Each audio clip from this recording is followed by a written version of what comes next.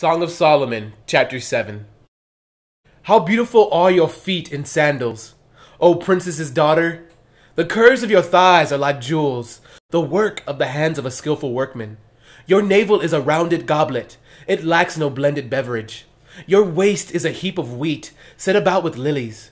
Your two breasts are like two fawns, twins of a gazelle. Your neck is like an ivory tower, your eyes like the pools in Heshbon, by the gate of Bath Rabbim. Your nose is like the tower of Lebanon, which looks towards Damascus. Your head crowns you like Mount Carmel, and the hair of your head is like purple. A king is held captive by your tresses. How fair and how pleasant you are, O love, with your delights! This stature of yours is like a palm tree, and your breast like its clusters. I said, I will go up to the palm tree, I will take hold of its branches. Let now your breast be like clusters of the vine, the fragrance of your breath like apples, and the roof of your mouth like the best wine. The wine goes down smoothly for my beloved, moving gently the lips of sleepers. I am my beloved's, and his desire is toward me. Come, my beloved, let us go forth to the field. Let us lodge in the villages. Let us get up early to the vineyards. Let us see if the vine has budded, whether the grape blossoms are open, and the pomegranates are in bloom. There I will give you my love. The mandrakes give off a fragrance, and at our gates are pleasant fruits. All manner, new and old, which I have laid up for you, my beloved. Song of Solomon, chapter 8. Oh, that you were like my brother, who nursed at my mother's breast! If I should find you outside, I would kiss you. I would not be despised. I would lead you and bring you into the house of my mother, she who used to instruct me.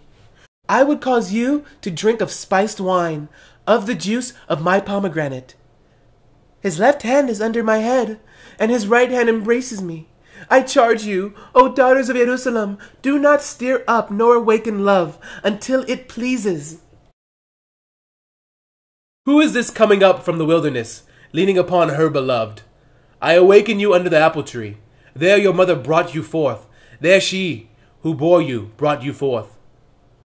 Set me as a seal upon your heart, as a seal upon your arm, for love is as strong as death, jealousy as cruel as the grave. Its flames are flames of fire, a most vehement flame. Many waters cannot quench love, nor can the floods drown it. If a man would give for love all the wealth of his house, it would be utterly despised. We have a little sister, and she has no breast. What shall we do for our sister in the day when she is spoken for?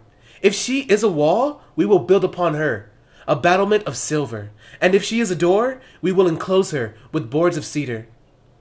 I am a wall, and my breast like towers. Then I became in his eyes as one who found peace. Solomon had a vineyard at Baal Hamon. He leased the vineyard to keepers. Everyone was to bring for its fruit 1,000 silver coins. My own vineyard is before me. You, O Solomon, may have 1,000, and those who tend its fruits 200. You who dwell in the gardens, the companions listen for your voice. Let me hear it.